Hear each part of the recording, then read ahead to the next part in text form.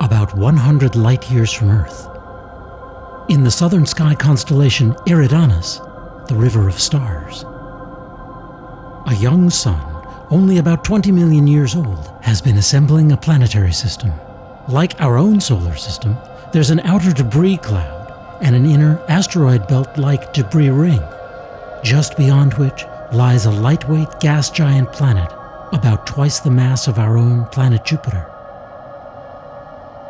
Astronomers working with the Gemini Observatory's new planet imager made the detection on December 18th of 2014 and have been examining the planet's mostly methane atmosphere, which turns out to be a relatively cool 800 degrees Fahrenheit, 430 degrees Celsius.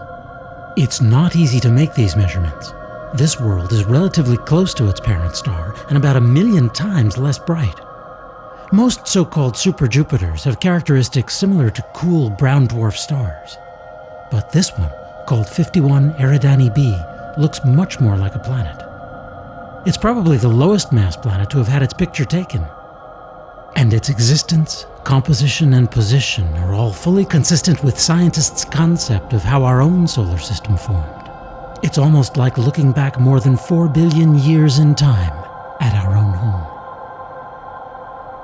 For Space.com, I'm Dave Brody. And if you have questions about this, tweet me. I'll try and get you the right answer at DavidSkyBrody.